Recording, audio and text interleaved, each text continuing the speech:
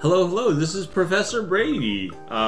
We're doing our lecture 6, or lecture 8, okay, good start. Our midterm exam prep, alright. So we will talk about important information about the exam. We'll review all the questions for your notebooks. Have your notebooks ready. Definitely, I'm going to tell you, like, this question is not an exam question, okay? I am going to tell you which are our actual exam questions and which are not. So yeah, you can make your studying a lot easier by like not studying things you don't need to, basically. For the midterm, number 1, don't be late, okay? I think almost every year I have like at least one student that the exam finishes and then they call me and they say, oh, when can I do my exam? And it's like, well, it's 2 o'clock. The exam finished at 1 o'clock. It's an oral exam. It's not a piece of paper I can just give you and you can do in class, you know? Like, we actually have to sit down and be able to talk back and forth. So it's not something we can really do at any time. Yeah. If you cannot make it, do 2 things. This is very, very important, okay? First of all, let me know before your exam time, all right? If you contact me the next day and say, oh, I was sick, well, that's way too late. That really is. You should be, if you're sick, you can still send a text message, right? You just have to send me a bad message saying, hey, I can't make it, I'm gonna get a doctor's note. All good, right? And yeah, number 2, get a doctor's note, okay? You should always get a doctor's note when you're sick, but yeah, for the exam, if you don't have a doctor's note, I just can't give you the exam.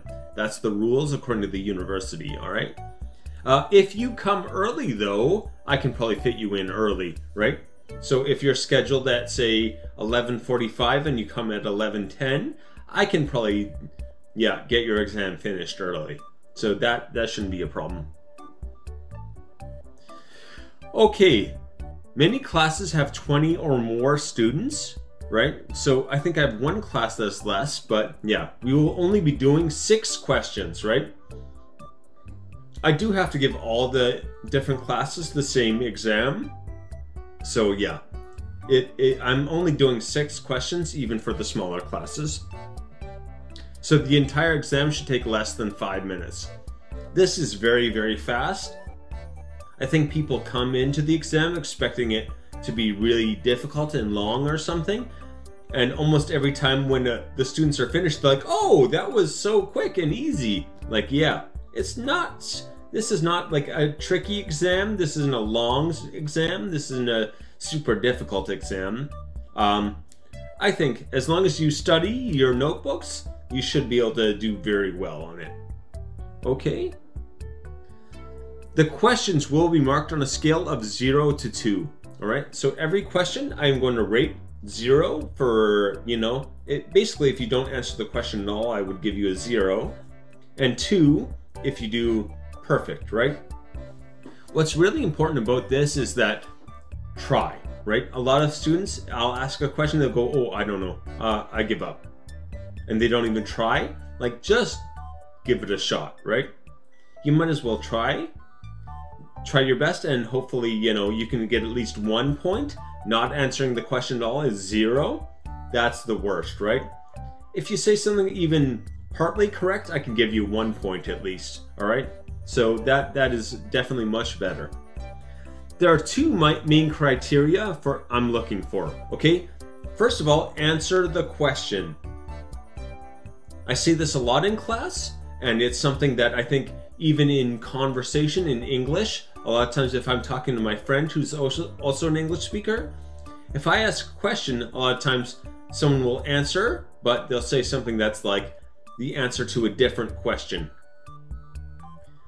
I think the number 1 example is, what do you do and what are you doing? People get very confused by that. What do you do? What is your job? I'm a student, or I study. I study at so-on university. Those are all fine answers for that. What are you doing? I am sitting in a chair, right? If I say, what are you doing? And you say, I'm a student, No, that's wrong, right? That does not answer the question at all. I would probably say 0 for that, even if you did say I am sitting is grammatically correct. But yeah, if you don't answer the question at all, that's that's not good. Anyway, full sentence answer also. A lot of times people will try to give one-word answers. Like if I say, do you like pizza? Yes, I do. Not just yes, right? People say yes or no to close questions. Full sentence, all right? Yes, I do. No, I don't. Yes, I can. No, I can't. Not just yes or no, all right? So don't use one-word answers. What food do you like? Pizza. I like pizza, all right? And anyway, all right, here we are going to review all the question sheets we have done so far. So I'm going to go over all of the question sheets, all right? So if you are missing anything, make sure to get it now. So I'm going to discuss what makes a good question for the examiners and what is not a good question. That's a big part of what I'm going over here. I am going to say this is definitely not an exam question and this is potentially an exam question. For the exam, I have lists of questions. I don't give everyone the exact same exam. I can't really do that because then as soon as the first person did the exam, they could tell everyone else what the questions are. And yeah, the exam kind of wouldn't work after that. So I need to change the exam as we go along, right? So no two students are going to have the exact same questions, right? For every question, I have 4 options, and I'm going to ask a different one to each student, okay? Questions I will not use. All right, so there are 3 main criteria I look at for bad questions. First of all, a question that asks you something you may not know. Behind me is something, I thought I fixed that. Something like, what is your best friend doing? Is a question we have on one sheet. You could say, I don't know. If someone asked me, what is your best friend doing? No idea, right? Why would I know that? I'm not going to ask questions like that. A question that has a very long answer. So this is something I reviewed in some of the classes where it's like, what is your phone number? My phone number is 01022703331. That's way too long, right? I think it's something that can be extra difficult just because of how long it is. That's not really fair, right? If one student has a question that's a very short answer and then another student has a very, very long answer, that's just not fair, so I won't be doing those. A question that does not have a clear answer. Okay, so a lot of the questions you can choose many different possible answers, but there are also questions that maybe do not have a clear right or wrong answer, right? The example I used in class before is, how do you spell your last name? With some Korean names you could do, if it's Kim, K-I-M is correct, sure, okay. What about you, right? If your family name is Yu, how do you spell you? You could spell it just with a U, or Y-U, or Y-O-U, or Y-U-E. All of those spell you, right? There's no clear correct answer for that. So, not an exam question. This would be a very bad exam question. When answering questions, okay, give a full sentence answer.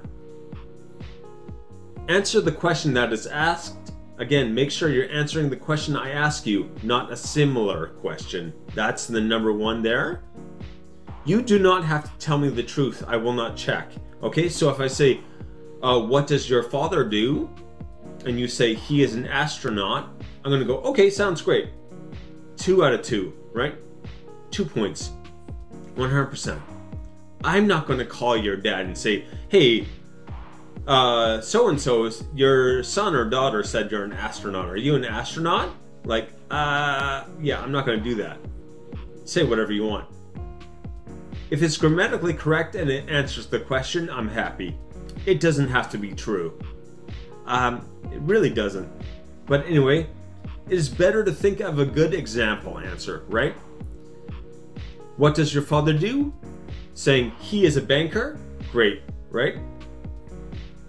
Even if your dad is not a banker, it doesn't make a difference to me, and I don't know. I just don't know. Okay, so. All right, here.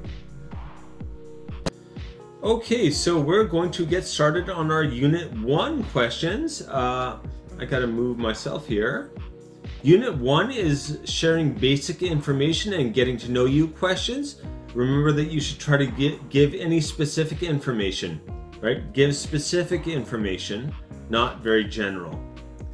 For instance, I am from Korea is a bad answer, right? If you're not in Korea, if you're in Canada, if you're in the United States or something, saying I am from Korea, okay. If you're in Korea and you say I am from Korea, yeah, I assumed you were from the country we're in right now. That's not information, right? That's not giving information. I am from Cheongju, I'm from Seoul, I'm from Busan, I'm from Daejeon. Much, much better, okay? So this is something where it's like answer the question. You're not really answering the question if you're not giving any information, right? So do not say I am from Korea. Just don't, okay? I think every time someone says it, almost every time, all right? Pay attention to the question. Make sure to match the verb tense, all right? So if I say, does he? Yes, he does. Or do you? Yes, I do, right? Do or does, you're matching the verb tense. That's very important, okay? That is something where if you make a mistake, it would cost you 1 point. You know, you could still have a yes I do instead of yes he does. I would still give you 1 point, but yeah, you would be missing half the mark for that question. Anyway, I'm going to... oh, my computer's not agreeing with me again. Always. Oh, good.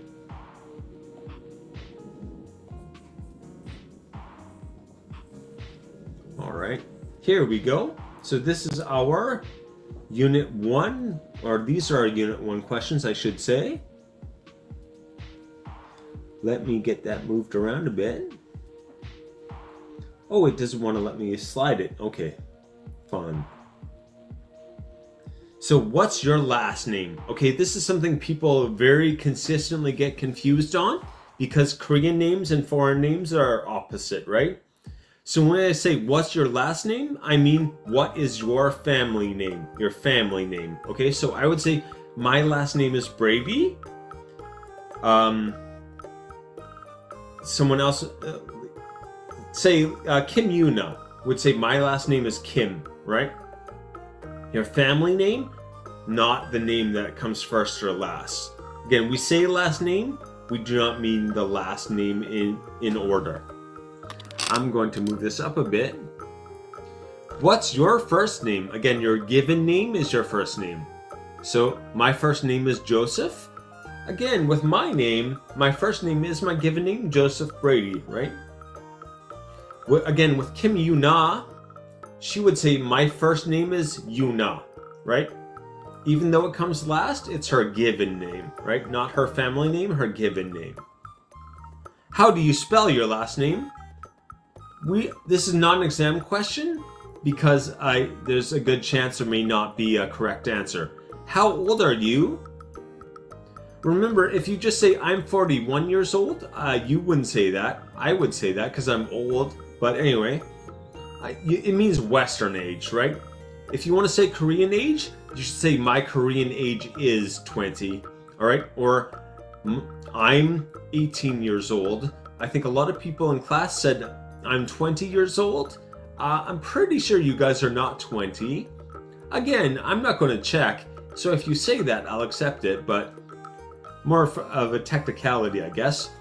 What's your phone number? What's your email address? I am not going to ask these questions. These are very bad exam questions, right? Your email address might be in Korean. So what's the point even, right? Okay, are you married? Yes, I'm married, or no, I'm single. Probably no, I'm single, right? I would say I'm married. Do you have a boyfriend or girlfriend? I am not going to ask this because it's kind of awkward, I think, all right? It's a weird question to ask. You should not ask people this question in general. I think it's a good practice question, but it's also like, if you ask this, especially if I ask this to a female, it would sound like I'm suggesting I want to date that female. Or if a woman says to a guy, oh, do you have a girlfriend? It's suggesting that she wants to date him, okay? So I would just not, I would avoid using that. Anyway, where are you from? This is my #1 favorite question. Hint, hint, my favorite question from this whole unit. Again, say the city, okay? Do not say I'm from Korea. Don't say it. Don't say it. I am from Cheongju. I'm from Daejeon. I'm from Seoul. I'm from whatever the city is, okay? Again, I'll say I'm from Winnipeg. I'll say I'm from Winnipeg. That probably doesn't mean anything to you because Winnipeg is a very small city, but anyway. And remember, what do you do means what is your job, right? What do you do is not what are you doing, it's what is your job, okay? This is something that I've had come up on exams before, hint, hint, and yeah. It's always very like, okay, we went over this so many times though. Anyway, what do you do? What are you doing, right? What do you do? I'm a professor. What are you doing? I'm making a video, right? Not the same thing at all. Okay, so there's our first one done.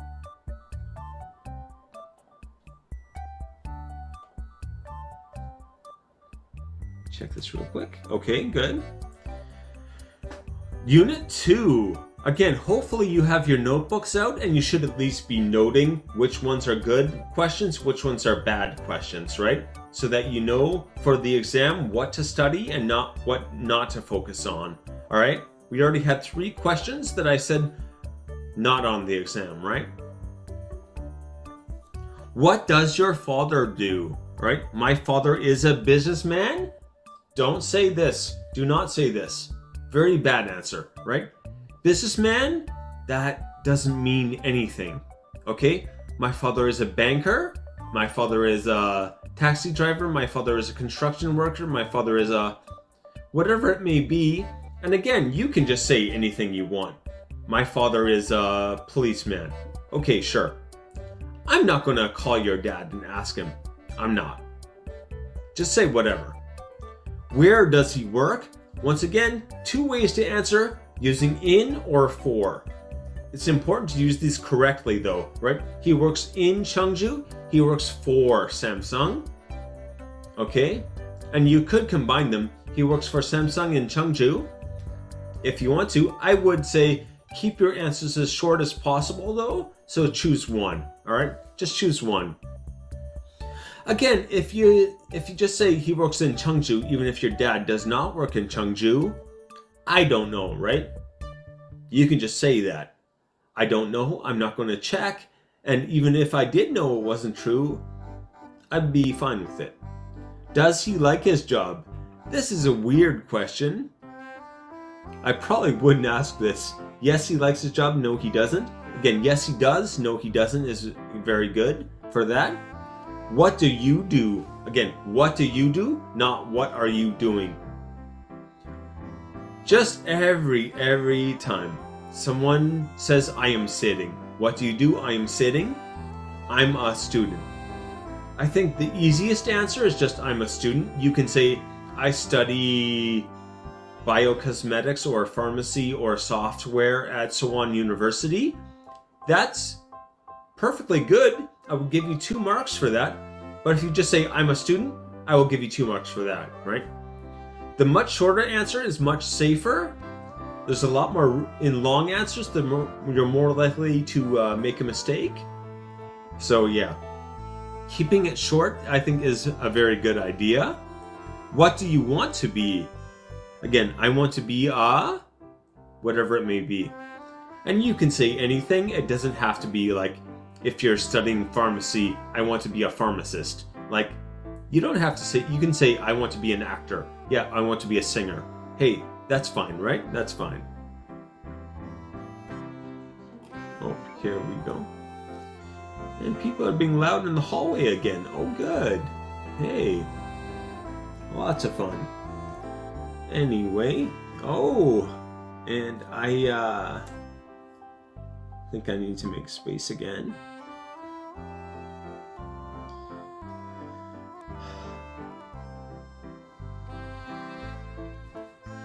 How often, all right, Unit 3, mostly focus on how often questions, right? So using adverbs of frequency. Again, to go over the adverbs of frequency, never, rarely, sometimes, usually, often, always, okay? So we do have a lot of them. We have 6 we're using here. I think sometimes is probably the most used, never and always. Sometimes I think you could probably use for almost any answer and it would be okay, right? Maybe never or always as well. Anywho, make sure you want to say subject, I, and before the verb, the adverb goes before the verb. I always, I never, I sometimes. These you can actually put anywhere, but I'm not going to get into that. Anyway, subject, verb, object, right? I always go to the gym. I never eat sandwiches, or whatever it may be, right? Or I sometimes. Again, I sometimes I think is probably my top pick, because people just having things where you're like, sometimes it's very non-committal. It's like, yeah, I do, but not all the time. Sometimes can really mean almost anything other than never and always. Sometimes is just like somewhere in the middle, right? It's the safest answer, I think. For instance, again, I never go to the gym. If you never go to the gym and you say, I sometimes go to the gym, I'm not going to check, right? I'm not going to call the gym and say, how often does that student go to the gym, right? I don't know. I'm fine either way. You can say whatever you want, really. Anywho.